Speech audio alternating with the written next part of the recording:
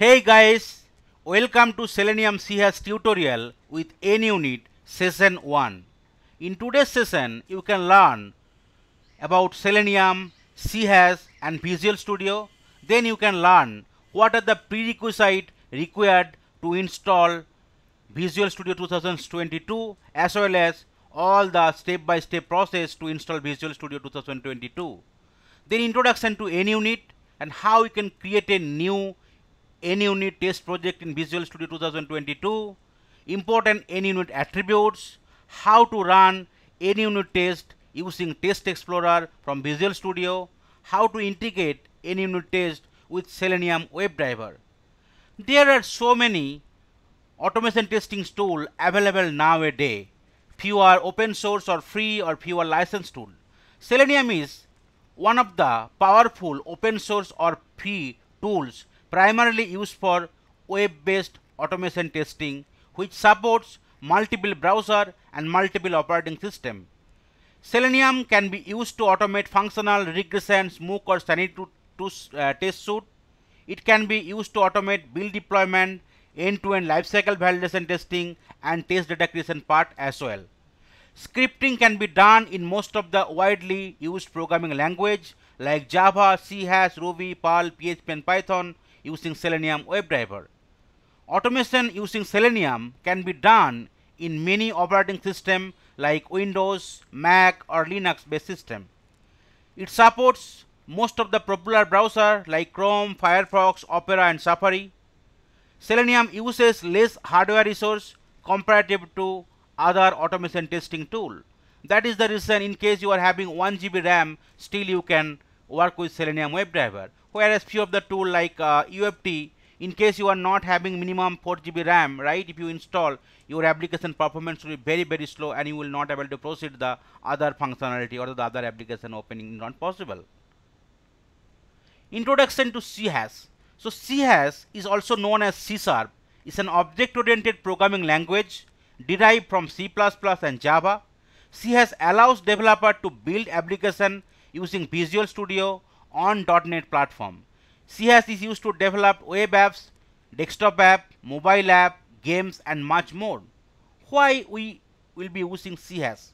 It is one of the most popular programming language in the world. It is easy to learn and simple to use. It has a huge community support.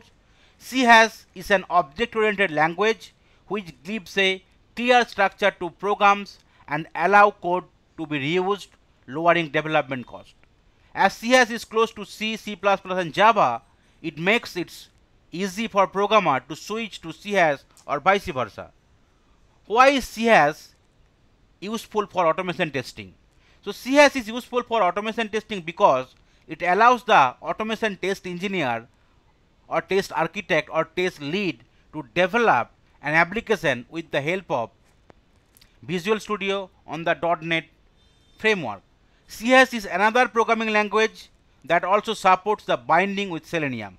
CHAS IDE or integrated data environment is Visual Studio, which gives faster development and debugging experience as compared to Java's Eclipse.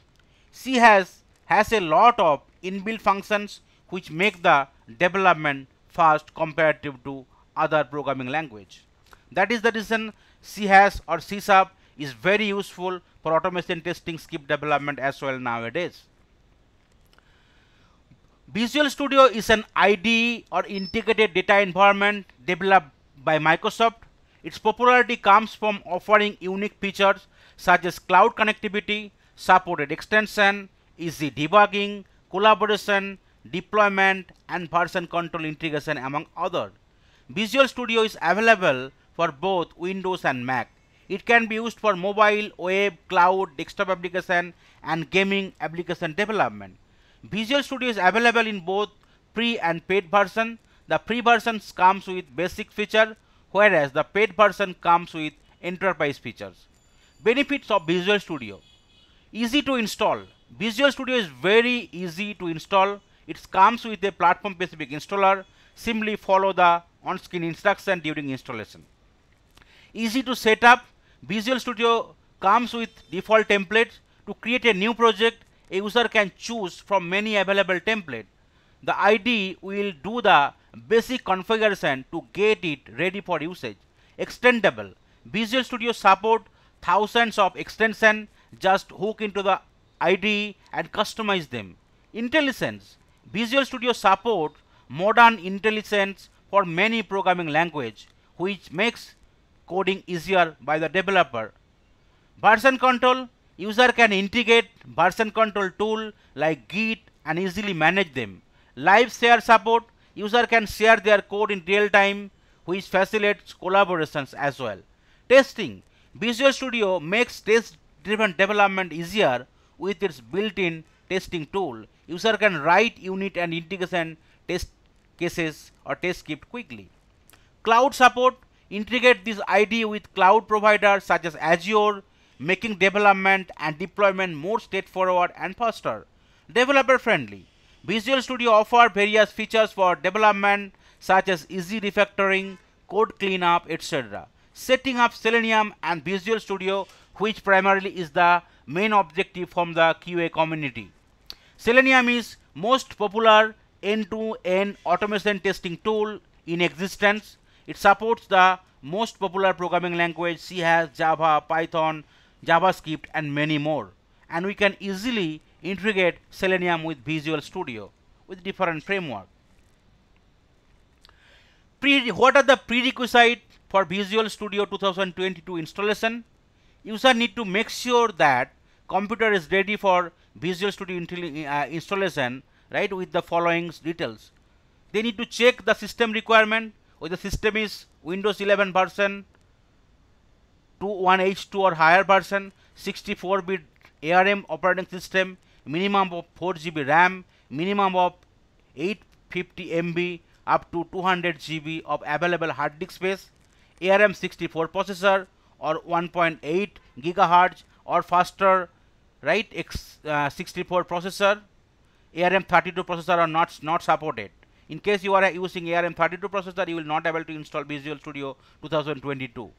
Then administrator right are required to install or update Visual Studio. So apply the latest Windows update. This update ensures that user computer has both the latest security update and the required system component for Visual Studio. Reboot system, which ensures that any pending install or update do not hinder your Visual Studio install. Then free up the space, remove unnecessary files and application from your system drive, by example running the disk cleanup app. Then how you can install Visual Studio? What are the steps you need to follow? First, you need to navigate to the site https visualstudio.microsoft.com. So this is the site. You can go here. After that, you could see here the lot of options: Visual Studio for Windows, Mac, right, or Visual Studio Code. If you click here, right, you are able to see 3 version: Community, Professional, Enterprise. So Community is the free version you can download without paying any, right, amount, whereas Professional and Enterprise version primarily used by the organization, whereas Community version will be used mostly by the individual and no license cost is required for the Community version, but you will be having some limited features, whereas Professional or Enterprise both are kind of paid version, but you will be getting more advanced feature. So you need to click on the Community version 2022 versions if you want to go with the free features. So after that it will be downloaded. It might takes couple of seconds time. Once it is downloaded, it will be available to your download folder. You can go to your download folder and you could able to see the setup option, right? So from the downloaded folder, you need to double click on the Visual Studio setup. Once you double click, it will take couple of time to extract. You need to click on the yes button here. You need to click on continue. So it will take couple of seconds time to download all the relevant precondition. Now it is already installed in my system, that version. That is the reason it is giving me the options called modify, launch or more, right? You can repair, uninstall, roll back to previous version once it is installed. Otherwise you can go to the available part and if you can click on the install if you want to. It is not installed to your system. So for my system, Visual Studio Enterprise and Professional version is not installed because those are the paid version. So you could see install button is there. So you simply you need to click on the install button for the Visual Studio Community 2020 version as well, right? After that, you need to review the workload and summaries and check .NET Desktop Development and Universal Windows Platform Development checkbox, and you need to click on the install. After that, you need to restart your system. Once it is restart, so it will be install your system. Then how can you find whether it is installed there or not? So the search button, or if you go on the Windows here and you can search with Visual Studio 2022. So it will be open, you could see. So in case you are installing newly, so these are the project details, whatever I have already used, this will be showed in here in the left pane.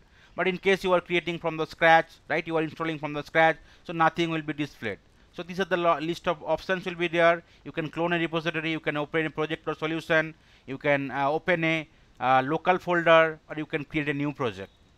In case you are already having some solution, you can open it, you can clone a repository, or you can create with new, or you can continue without code as well. So what is NUnit?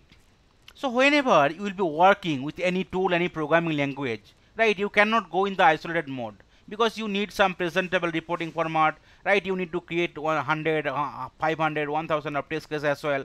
So you cannot create, or you cannot work easily with those isolated approach. So definitely you will require some proper framework to start your journey in the automation, In case you already familiar with Selenium, with Java, you know there are a lot of framework like JUnit, TestNG. You can use it for data-driven, keyword, hybrid, or BDD framework. So similarly, NUnit also is a unit testing framework supported by Visual Studio and Selenium WebDriver. NUnit is the most widely used unit testing framework for .NET application. NUnit presents the test result in a readable format and allows the tester to debug the automated test very easily. NUnit is free to use, so you no need to pay any license cost. NUnit does not create any test script by itself. User have to write test script by themselves, but NUnit allow user to use its tool and classes to make testing easier. Tests can be run in parallel using NUnit. It strongly support for data-driven test. NUnit provides a rich set of assertion, a static method of the assert class. If an assertion fails, the method calls does not return and an error will be reported. So assertion will be give you you can check the expected and the actual behavior. In case those are not matching, it will fail the test case and you can get the error message as well. Then how we can start our journey with the NUnit? So in case you are familiar with the Visual Studio, you can create a normal project and then you can associate NUnit to your project. But here we will try to create a NUnit test project using Visual Studio 2022. So first, after opening Visual Studio, we will be clicking on the create a new project options. Once you create, it will in case you are new to the Visual Studio, it will not giving you more template suggestion from the left pane, but here you will get all the suggestion. So this is the first option is for all language. Here we will be working with C#, so I'll be selecting the language called C#. Then second one, it is from the platform, whether you are using Mac, Windows, Linux, or iOS. So here we will be using for the Windows, so I'll be using Windows. And for the third one, which is nothing but all the project type, primarily in case you want to start with Selenium or C#, you can select the console, but here we will be selecting the all project type as test. After that, once you are filtered with the programming language, your platform and your project type, so it will give you all the relevant template available in Visual Studio. So you could see MS test project, NUnit test project, unit test project .NET framework, XUnit test project, unit test app, spec flow project, all the things will be there, relevant template matching with your filter criteria.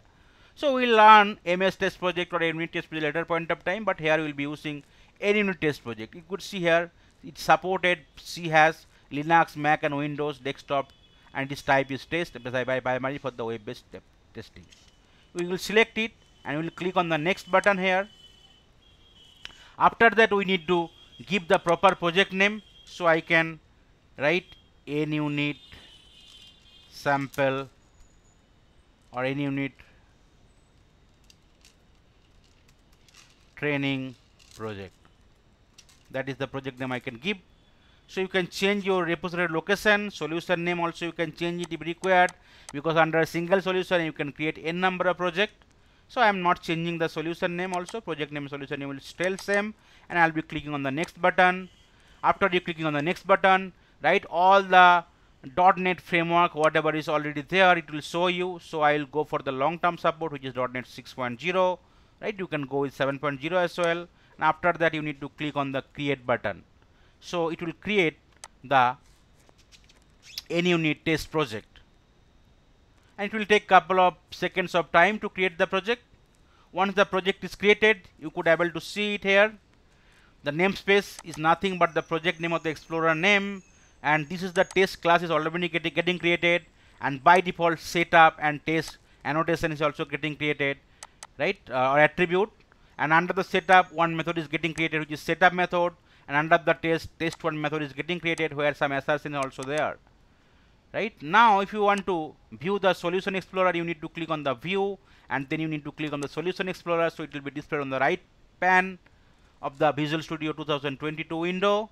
Then you could able to see here by default unittest.cs file is getting created, class file, and this is the test class is getting created.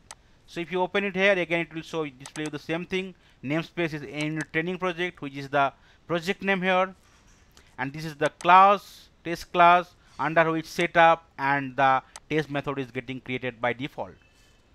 Okay, so that is the part already mentioned in my PPT as well.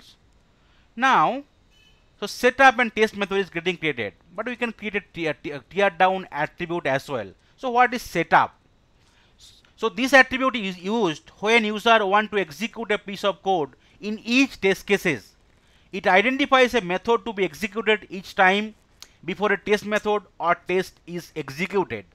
Whereas tear down is will you let you know that what are the thing you want to execute after. So after completely executing each test, if user want to execute a piece of code, then they have to write this code under tear down attribute. Whereas test means it will mark a method, i.e. an actual test cases in the test class. So setup and tear down will be your precondition and the post condition, but those will not be considered as test cases, but whereas @test annotation or attribute will consider as a test cases. Now let's go with the setup method and try to enter something. So in case you are using NUnit framework, and in case you want to print out something, so console.writeLine will not print you exactly, so you need to use test context.progress. After that you need to use writeLine method, and where you need to enter your body whatever you want to print in the console. So I will be using test context. If you press dot, it will be giving you the method called progress, that part. Then you need to use the console that writeLine method. You could see that writeLine method, and here you can give the body. Suppose say output for setup method of NUnit. Okay, so that way setup is the attribute, and this is the method name called setup. So you can change the method name in case it's required, but this part it cannot be changed. So this is the fixed which coming from the NUnit, right? And test attribute will consider the test cases. So here you can change the method name here, right? So you can change any method name. I can keep it test1 also. So similarly, if you want to print something here, you can give it here, right? So output for test1 method. Similarly, you can create something for tear down attribute as well. So what I will do, I will copy it here, and I will create one attribute for the tear down. So exactly it will be same tear down. If you enter something, it will be coming here. Okay, and here you need to change the method also. So tear down or any relevant name you can give it. So I can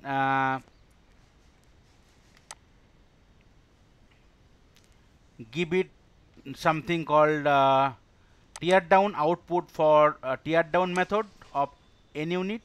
So there are a couple of error messages because I need to enclose all the right part with the semicolon here. Now I already created the setup method and tear down method, and this is my test cases. Now what I need to do after creating it, right? So I can create multiple test attribute as well, but now I will not create anything. So what I need to do, I need to go to the solution and I need to right click here. I need to click on the build solution, so that in case of any error message, it will be displayed you. You could see the build succeed, no error. Right here is the list of options. You can see test, but nothing it is displayed because you did not run the test. Then how you can run your test cases and the before setup or the tear down, which is the before and after the test case, it will be run, right? Pre-condition and the post-condition. So what you need to do, you need to open the test explorer here and you need to click on the test explorer option from the test, and you could see here now, right? This is the explorer name, this is the project name, this is the class name, and this is the method name is coming. Now if you want to run, right, you can run from anywhere, either from the explorer. It can have multiple project can have multiple tests, right? Test can have multiple methods as well. So I will run only that method here because it's only having one method, so you need to select that one, or I can select the explorer and I can run it. So automatically all the test cases under the explorer from different project or different class, it will be executed. Now you could see one executed. It is not giving you any kind of output here. So how can you get the output here? So you can close it. Now if you can click on the view options here, there is options called output. You need to select it, and so build is not there. After that you need to select the test here. So you could see here how many test cases passed, failed, what is the output, you can get it, right? So you could see that NUnit 3 test explorer discovered one NUnit test cases using current discovery mode, right? And you could see here the output here. So first one is the setup method, because this is the precondition, right? It will execute for every test cases and then your test case will be executed. So this is the precondition executed here, and then your test case will be executed, then the post condition will be executed, right? We can go again, view output here and test. So you could see this is the test cases content, this is the precondition from the setup method, and this is the post condition, right, which is the tear down method, output for tear down method of NUnit. That is the way you can start your journey with NUnit framework. Now I can create couple of test cases as well, right? So I will copy it and I will copy it here. So you could see the error message because your method name cannot be same in the particular class. So I can give it called test2. Here I can give it called test3. So similarly I can update it. It will be test2 method, right? And I can update it here also. It will be test3 method. Now again, if you save your code, you can rebuild your solution, or right, or build your solution. So it will show you in case of any failure, and then you can close it, and again you can go to the test, you can go to the text explorer. Now you could able to see here that this is the explorer, this is the project, this is your class, and under this class there are so many methods. So test1 already ran, test2 and test3 did not run. So you can run all, right, from the class level or from the project level, from the explorer level. So I will be running it from the class level, right click and run. Otherwise there is a button for running all, right? If you click here, so it will run, try to execute all the method. Now you could see all are getting passed here. There is not a single failure, and that is the reason in case all child are plus parent will be passed, right? Grandparent will be passed accordingly. You can close here, and if you go here to the view and then output again, and if you go to the test here, right, it will store you all your history. So initially it was one test executed, and this is the time, and now you could see here, right, 3 tests found and 3 tests executed, right, 3 tests executed, and this is the output, right? So setup method, and then test1 method got run, then tear down method, then again setup method got called because it's a precondition for every test. Test2 method got executed, and then tear down method for test2, then the again setup method, then test3 method, and then tear down method. So that is the way 3 test cases passed and 0 fail and 0 skip. Now let's fail any one test cases, like test1. So I will be calling that assert class which is available in the NUnit dot. If you press dot r equal, this is the method I can call here. So I can give suppose say 2 comma 5 and I can close with semicolon. So what will happen? It will not pass because 2 or 5 are not equal, right? So one test case will be fail here. Now what I will do, I will again go to the test explorer and will, instead of test explorer, right, I will click on the test and I can run it from here also, run all tests. So it will try to run all the test cases, but now one test case will be failed here, test 1, because it is not matching the assertion, right?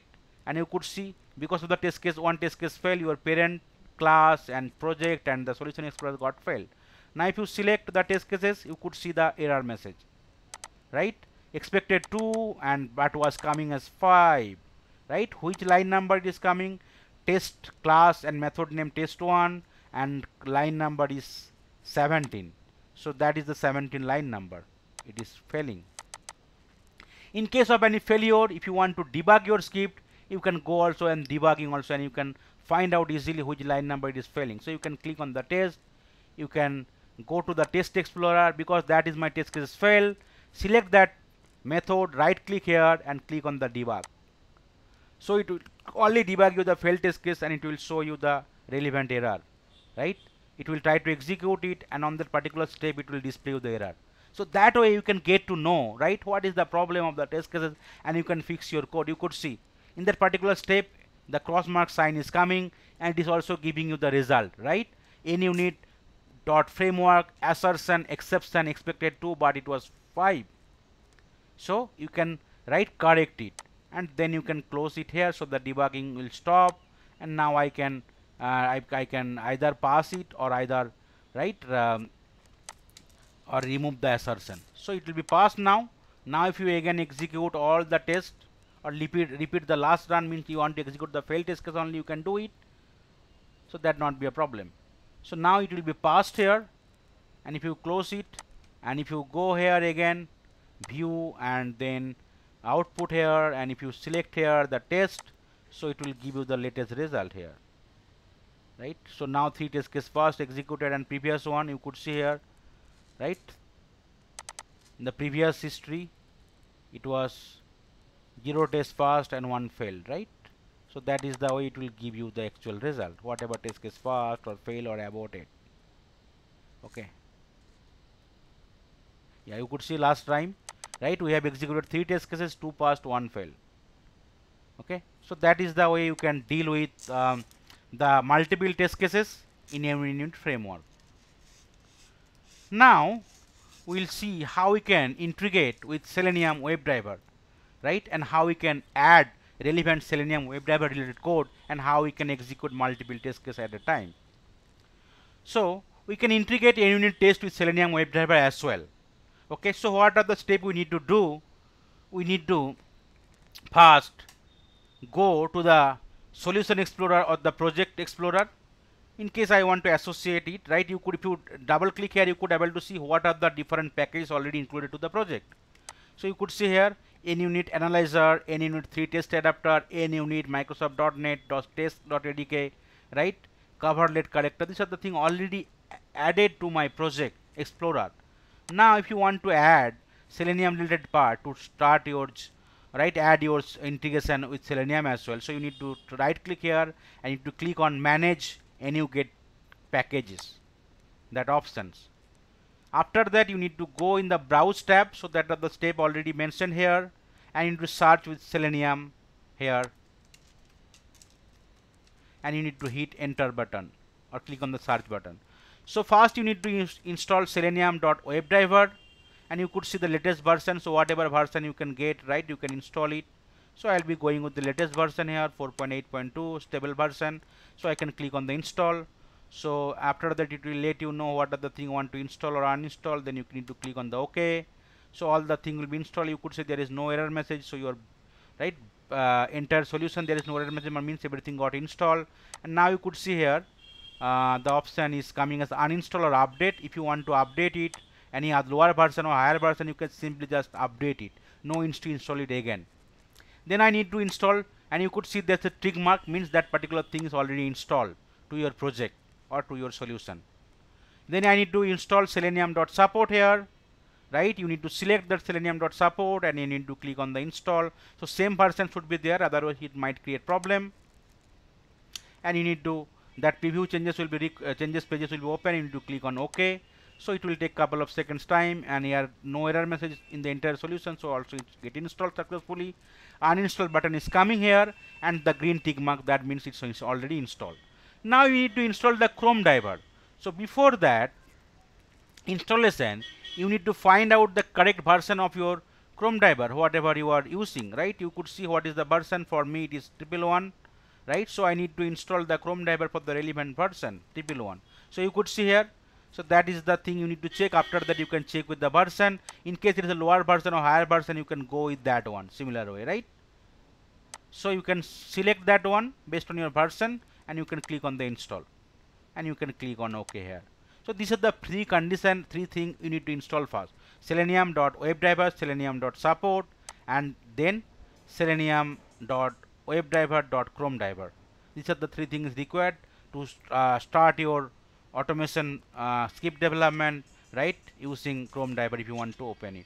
Now you can close this thing, and now if you go to the NUnit project, you can close it. Simply go to the project and double click, so that, right, that project explorer will open here, and you could see now Selenium WebDriver.com driver version, Selenium WebDriver, Selenium support is installed. Selenium support is 4.8.2, Selenium WebDriver is 4.8.2, and Selenium WebDriver.com driver is 111.0.5563.6400. So now it's already there in my project. So that is the way you can understand. Okay. Now what I need to do, I want to automate couple of like URL, right? So it may be Facebook, it may be Apple, it may be Google. Okay, in the three test case 1, test case 2, and test case 3, I want to automate 3 steps. Okay, so what you need to do, you already know, right? I want first you need to create a driver object for the WebDriver interface and relevant to Chrome driver class using Selenium. So my driver will be common across all the tests, right? So what I will be doing, whatever common thing is there, I will be writing in the setup method, so that every time I want to open the page, I want to maximize the page, and then I want to load a page based on my test cases. I want to add some assertion, and now after everything is done, I want to close my browser. So that part I will be adding in my teardown method. Okay, so let's first create global variable for the WebDriver interface. So WebDriver. So that is the object I am creating.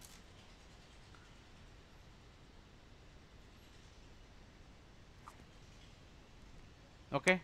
Now you could see some error messages coming. So what I need to do, I need to import